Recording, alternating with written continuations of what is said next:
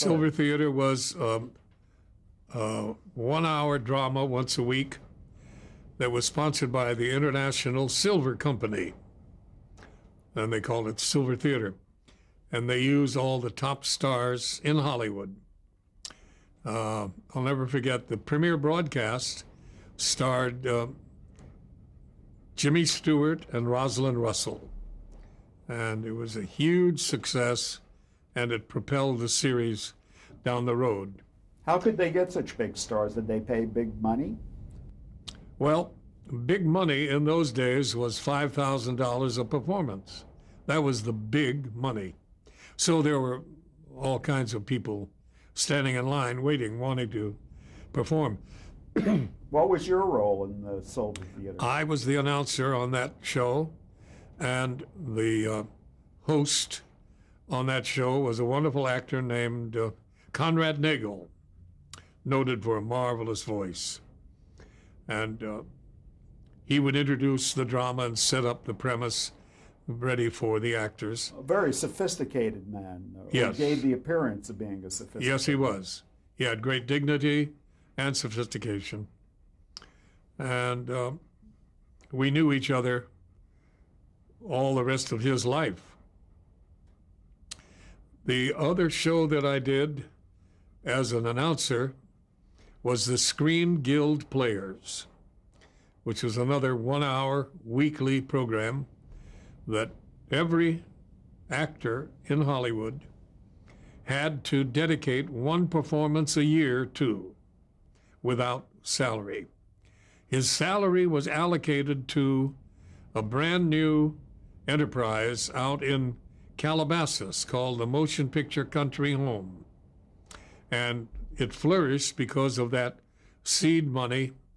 And as time progressed, the Guild, Screen Actors Guild, convinced the actors that they should voluntarily, with a little bit of pressure, contribute 1% of their salary, each paycheck, to the Screen Actors Guild Motion Picture Home.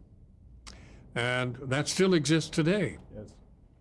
I get residual checks of some of the things I've done, and there it is, that little deduction, which is a wonderful thing because the home has provided solace and hospitalization for aging actors who fell on bad times, and it gave them a haven.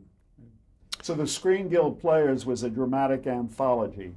Right, dramatic anthology. And you were the announcer. Right. And the opening broadcast, I will never forget, because it was in the theater directly across from what was then called Grauman's Chinese on Hollywood Boulevard. There was great excitement in the entire movie community because this was going to be their show. So the entire audience was filled with stars and supporting players and all other aspects of the movie industry. So it was a wonderful audience to play to. So I went out at the beginning of the proceedings and greeted everybody and told them what to expect and how we didn't want any applause until at the very end of the presentation and so on. So the initial broadcast went exceedingly well, and I went out to thank everybody, and at the conclusion of my remarks, the curtain came down slowly. And as it came down, I bent down just under it a little bit and blew a kiss to the audience, and a wonderful, dignified, gray-haired actor stood up and blew a kiss back to me. I later learned it was Boris Karloff. Was this a popular program with the audience? Very popular. We had people from Clark Gable, Greta Garbo, all the way up and down the whole stratum. And they all appeared happily and willingly. And they all did great performances, too.